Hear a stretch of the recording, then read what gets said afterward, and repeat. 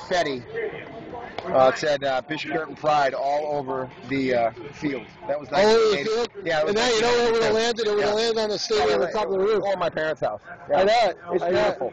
I love it. I love that it's it's still. I love that the stands look like what they look like. But we had great memories here growing up.